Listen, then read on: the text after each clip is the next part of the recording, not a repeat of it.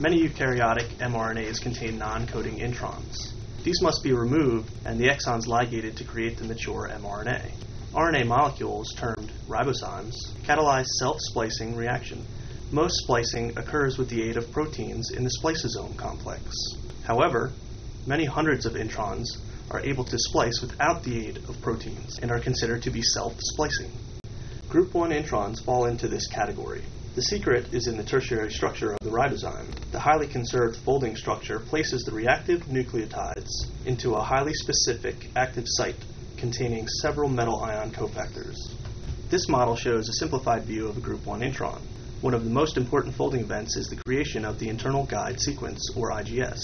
The IGS positions the 5' splice site into the active site near the reactive guanosine for the first step of the reaction, then aligns it with the 3' splice site for the second step. That is, the exact position of the 5' splice site cleavage is specified by the sequence complementarity of the IGS with the exon. The IGS serves to hold the intron in the active site so it doesn't dissociate before the second reaction step.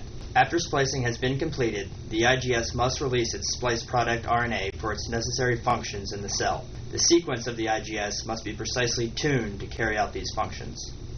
The IGS is composed of 6 base pairs with 4 of these following Watson-Crick base pairing rules. AU base pairs have 2 hydrogen bonds, while GC bases have 3. In the IGS, there are also 2 GU base pairs.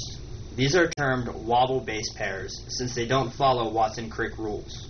GU pairs have 2 hydrogen bonds in a slightly different register. Thus, their strength is similar to an AU base pair. Experiments have shown that the total number of hydrogen bonds in the IGS affects the activity of the splicing reaction. Changing one of the wobble base pairs from GU to GC increases the total number of hydrogen bonds. This creates a stronger association between the exon and intron, which is responsible for a defect in product release. On the other hand, the mutation of a GC to a GU base pair decreases the total number of hydrogen bonds. This weakens the association of the IGS with the 5' exon, which slows the rate of production formation. Changing the sequence of the IGS can, in some cases, alter the position of cleavage in the first step of the reaction. Comparative sequence analysis of a large dataset of group 1 introns shows that the secondary, but not primary, structure is highly conserved. Conservation of secondary structure is indicated by sequence covariation, in which base pairing is retained even though there are changes in the sequence. The self-splicing reaction of group 1 introns occurs in 2 steps, each of which is a concerted phosphoester transfer. In the first step, a free guanosine enters the active site in a specific binding pocket near the 5' splice site.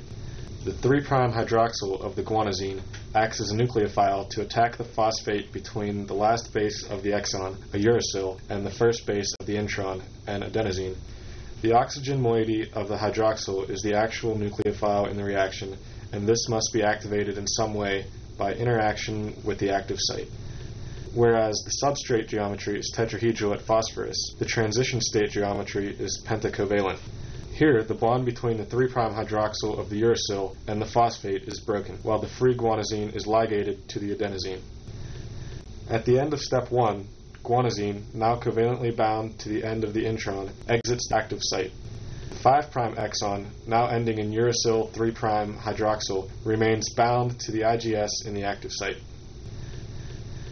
Step 2 starts with the last guanosine in the intron entering the active site.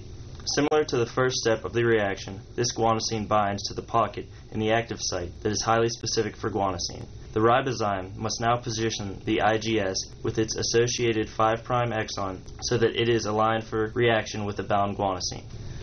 In this step, the 3' hydroxyl of the uracil acts as a nucleophile to attack the phosphate 3' to the guanosine of the intron.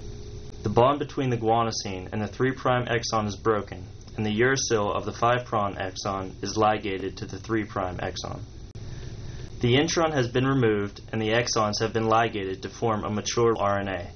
The IGS then releases the product, which dissociates from the active site. In this case, the exons that have been joined together represent the large subunit ribosomal RNA. Subsequent steps allow this rRNA to assemble with other rRNA and protein components to form the large ribosomal subunit. The intron, which corresponds to the folded ribozyme, remains catalytically active. It can undergo a series of subsequent reactions involving phosphoester transfer and hydrolysis before it eventually is degraded. Although the intron of the tetrahymena ribozyme interrupts a ribosomal RNA, there are hundreds of additional examples in which a similar intron interrupts the coding sequence of an mRNA.